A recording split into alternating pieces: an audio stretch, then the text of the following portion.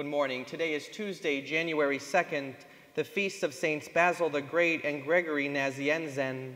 Let us begin our prayer in the name of the Father, and of the Son, and of the Holy Spirit. Amen. The Lord be with you. And with your spirit. Brothers and sisters, let us acknowledge our sins, and so prepare ourselves to celebrate the sacred mysteries.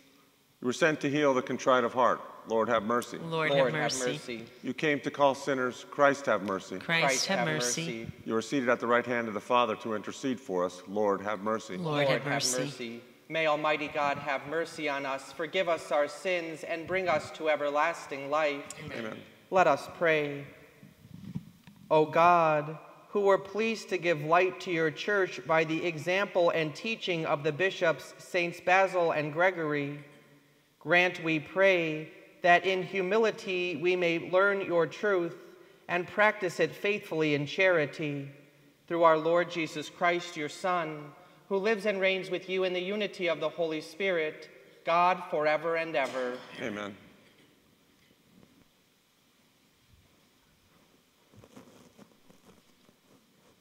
A reading from the first letter of St. John. Beloved, who is the liar? Whoever denies that Jesus is the Christ. Whoever denies the Father and the Son, this is the Antichrist. Anyone who denies the Son does not have the Father, but whoever confesses the Son has the Father as well. Let what you heard from the beginning remain in you. If what you heard from the beginning remains in you, then you will remain in the Son and in the Father. And this is the promise that he made to us, eternal life. I write you these things about those who would deceive you. As for you, the anointing that you received from him remains in you, so that you do not need anyone to teach you. But his anointing teaches you about everything and is true and not false. Just as it taught you, remain in him. And now, children, remain in him, so that when he appears we may have confidence and not be put to shame by him at his coming. The word of the Lord. Thanks be to God. All the ends of the earth have seen the saving power of God. All the ends of the earth have seen the saving power of God. Sing to the Lord a new song, for he has done wondrous deeds. His right hand has won victory for him, his holy arm. All the ends of the earth have seen the saving power of God. The Lord has made his salvation known in the sight of the nations. He has revealed his justice. He has remembered his kindness and his faithfulness toward the house of Israel. All the ends of the earth have seen the saving power of God. All the ends of the earth have seen the salvation by our God. Sing joyfully to the Lord, all you lands. Break into song, sing praise. All the ends of the earth have seen the saving power of God. May the Lord be in your heart and on your lips, that you may proclaim his gospel worthily and well in the name of the Father, and of the Son, and of the Holy Spirit. Amen. The Lord be with you. And with your spirit. Reading from the Holy Gospel according to John. Glory to you, Lord.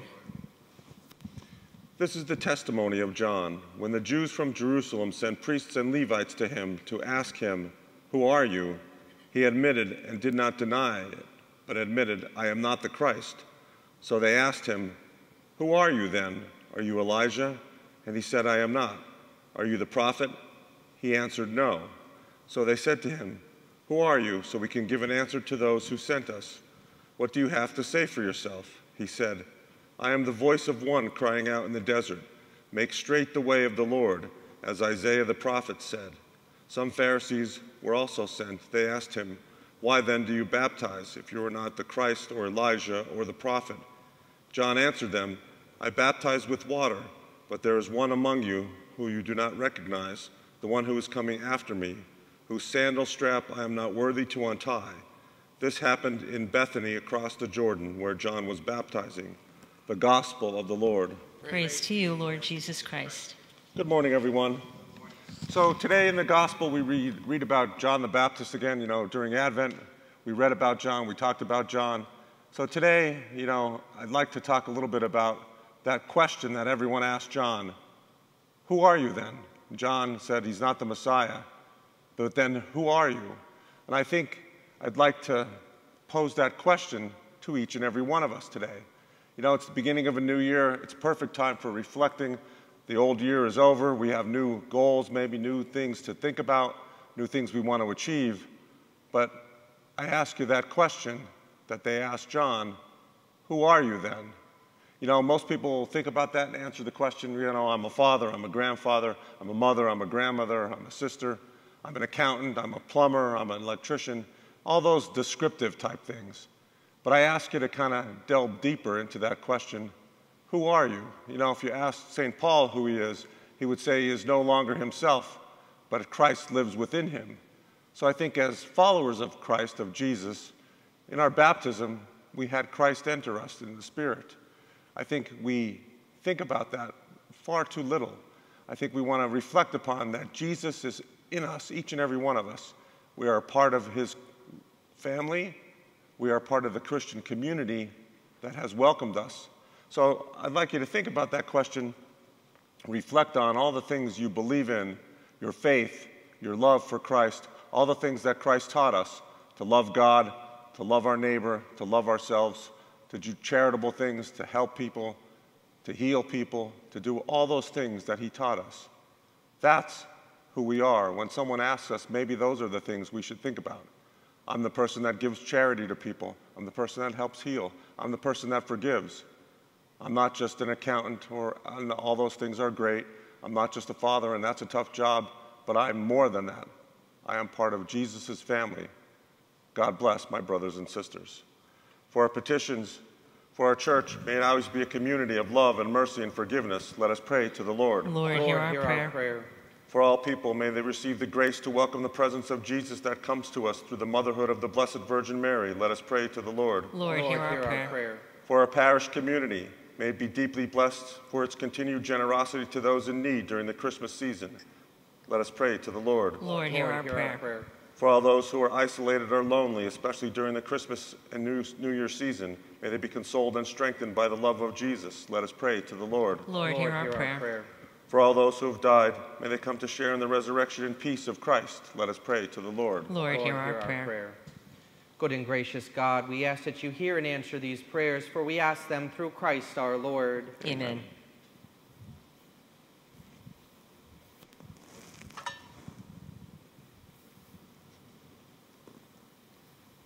Blessed are you, Lord God of all creation, for through your goodness we have received the bread we offer you, fruit of the earth and work of human hands. It will become for us the bread of life. Blessed be God forever. Blessed are you, Lord God of all creation, for through your goodness we have received the wine we offer you, fruit of the vine and work of human hands. It will become for us our spiritual drink. Blessed be God forever.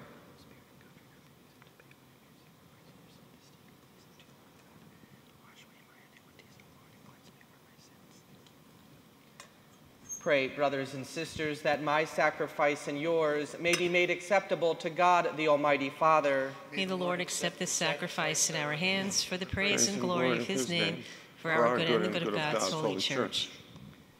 Accept this sacrifice from your people, we pray, O Lord, and make what is offered for your glory in honor of Saints Basil and Gregory a means to our eternal salvation, through Christ our Lord. Amen. Amen.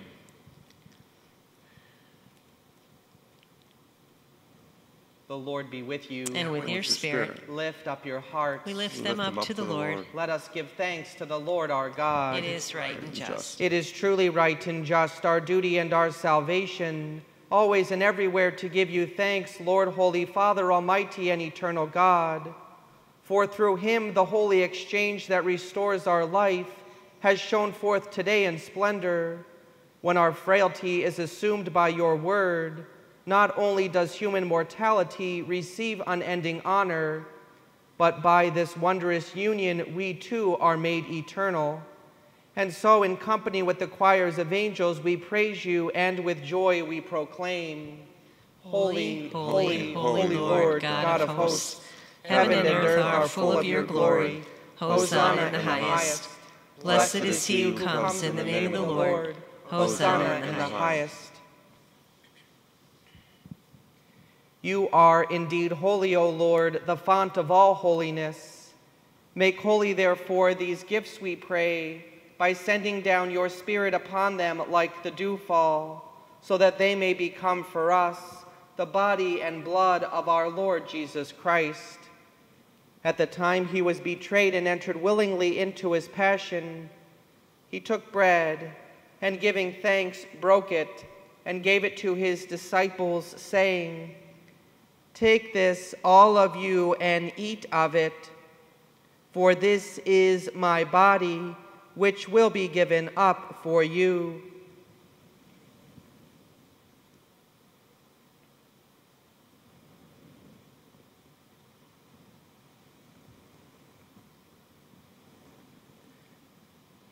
In a similar way, when supper was ended, he took the chalice, and once more giving thanks, he gave it to his disciples, saying, "Take this, all of you, and drink from it, for this is the chalice of my blood, the blood of the new and eternal covenant, which will be poured out for you and for many for the forgiveness of sins. Do this in memory of me."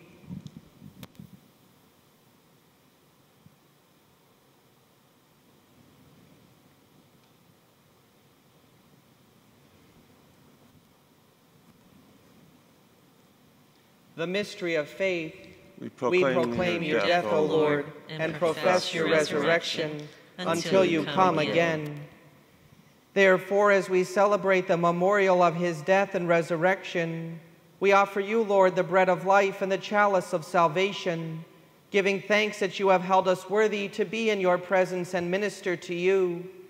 Humbly we pray that, partaking of the body and blood of Christ, we may be gathered into one by the Holy Spirit.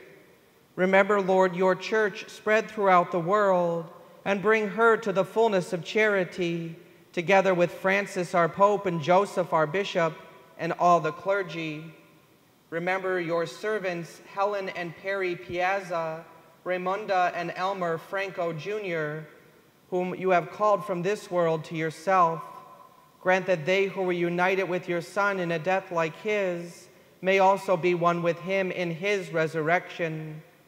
Remember also our brothers and sisters who have fallen asleep in the hope of the resurrection, and all who have died in your mercy. Welcome them into the light of your face. Have mercy on us all, we pray, that with the Blessed Virgin Mary, Mother of God, with blessed Joseph, her spouse, with the blessed apostles and all the saints who have pleased you throughout the ages, we may merit to be co-heirs to eternal life, and may praise and glorify you through your Son, Jesus Christ. Through him and with him and in him, O God, Almighty Father, in the unity of the Holy Spirit, all glory and honor is yours forever and ever. Amen. Amen. At the Savior's command, informed by divine teaching, we dare to say, Our Father, who art in heaven, hallowed be thy name. Thy kingdom come, thy will be done, on earth as it is in heaven. Give us this day our daily bread, and forgive us our trespasses, as we forgive those who trespass against us.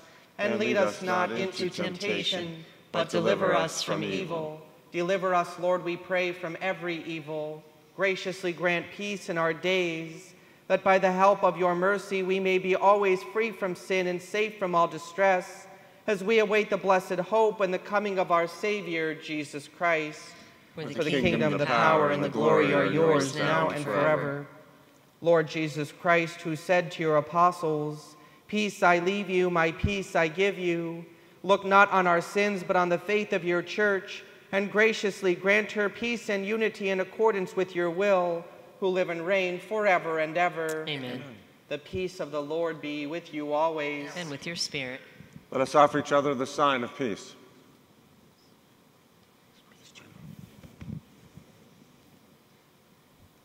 Lamb of God, You take away the sin of the world, have mercy on us. Lamb of God, you take away the sin of the world, have mercy on us. Lamb of God, you take away the sin of the world, grant us peace.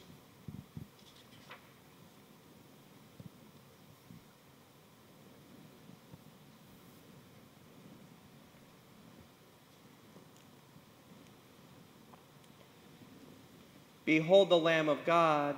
Behold him who takes away the sins of the world. Blessed are those called to the supper of the Lamb. Lord, I am not worthy that you should enter under my roof, but only say the word, and my soul shall be healed.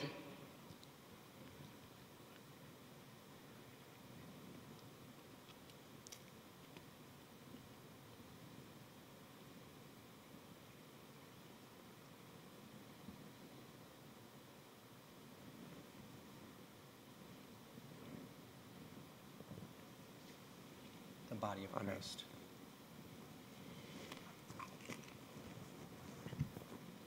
The blood of Christ. Amen.